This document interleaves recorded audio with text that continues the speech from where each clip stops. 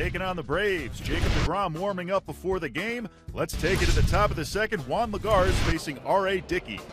Is hit on the ground towards second. Backhanded attempt by Albies, but it goes off his glove into short center field. Around third, coming home and sliding in without a throw is Smith. And the Mets have a 1-0 lead and runners at first and second with one out.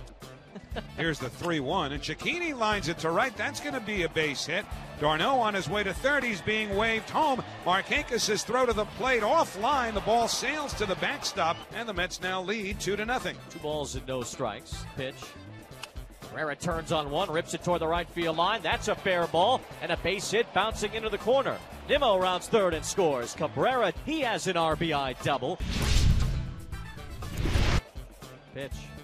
Smith, it's a high line drive, right center field. That one ticketed for the alley. As it drops in, it bounces off the wall in right center. Aoki's on his way to the plate, Nimmo right behind him. Aoki will score a relay throw to try to get Nimmo not in time. Smith takes off for third. He's out by several steps. Got a 7-1 lead.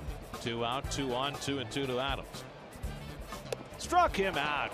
Away at 97 for his 7th strikeout of the night. Mets take this one 7-3. R.A. Dickey drops to 9-10.